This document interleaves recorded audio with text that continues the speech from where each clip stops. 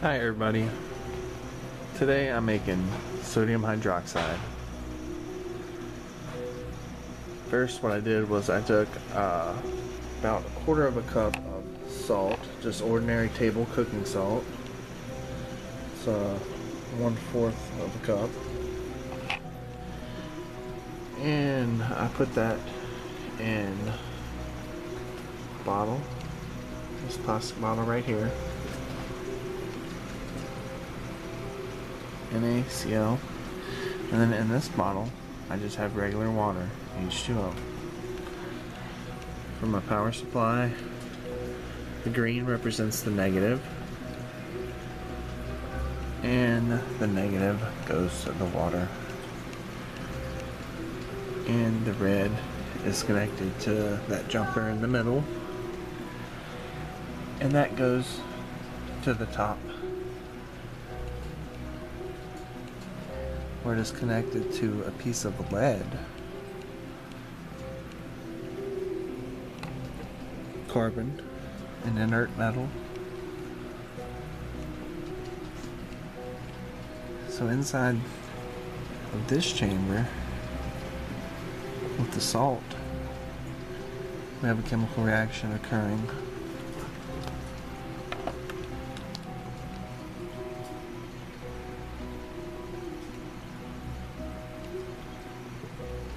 On that rod, you can see all those bubbles on the sodium side. That's chlorine gas. It's very dangerous, so be careful.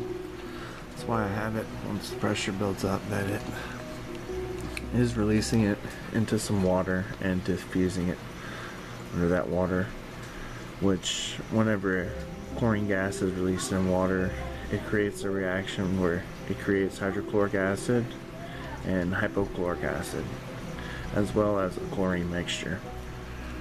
And over here is where I'm going to extract the sodium hydroxide from the pure water side. It's going to be attached to the negative lead of that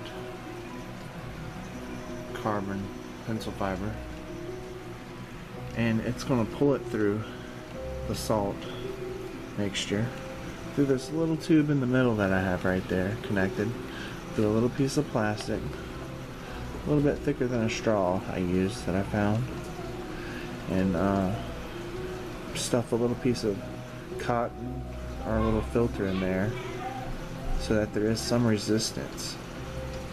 I have on this side, if you can see those bubbles, that is hydrogen oxygen being produced. About a 70% hydrogen, 30% oxygen mixture being created right there. And I had just the cap twisted a little bit, bending that up into the atmosphere. No big deal. Over here on the other hand, you want to capture that chlorine, and you don't want to breathe that in because it can be very toxic. And work in a well ventilated area.